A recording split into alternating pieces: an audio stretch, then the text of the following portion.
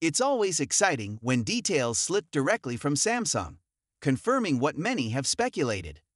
The pricing and final specs for the Galaxy S24 Fan Edition and the Galaxy Tab S10 series definitely align with Samsung's strategy of offering powerful premium devices across various price points.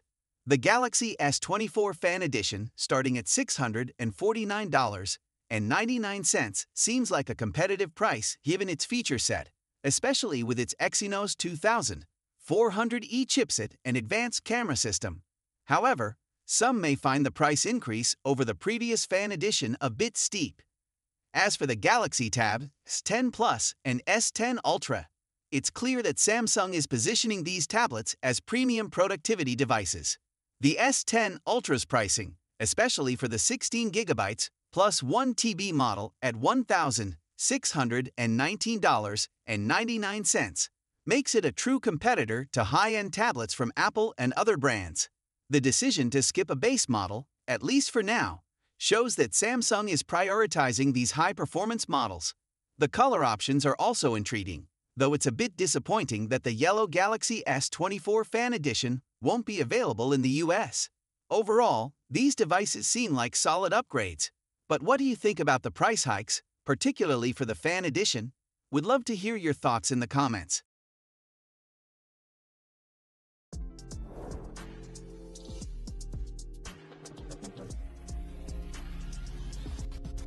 The leaks about the Galaxy S24 Fan Edition are definitely building up a lot of anticipation, especially with the recent unboxing video from Evan Blass. The camera improvements are a highlight, with the 50MP main camera and 3x optical zoom suggesting Samsung is focusing heavily on photography, particularly in low-light conditions.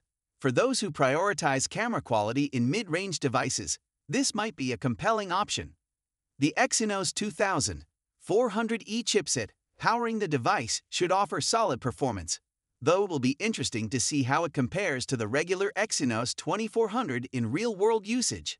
The 6.7-inch display with 1,900 nits of brightness and Gorilla Glass Victus Plus protection is also a significant upgrade, ensuring the phone can handle everyday wear and tear.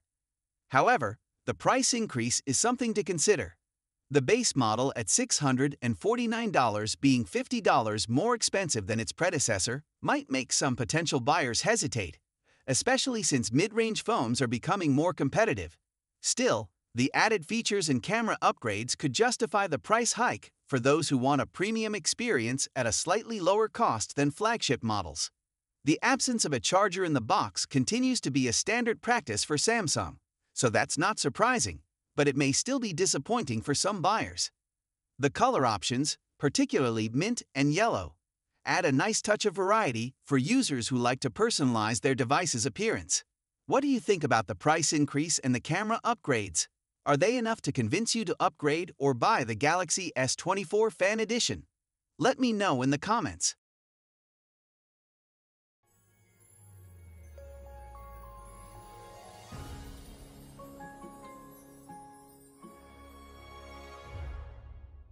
The potential launch of the Galaxy S24 Fan Edition alongside the Galaxy Tab S10 Plus and Galaxy Tab S10 Ultra on September 26 is an exciting development.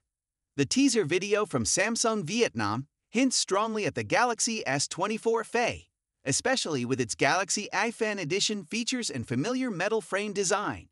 This suggests that Samsung is positioning the S24 FE as a high-end option, with features likely borrowed from its flagship models, but offered at a more accessible price point. The pre-order perks, including a discount of VND 2 million, around $81.20, are a nice incentive, making it even more appealing to early adopters.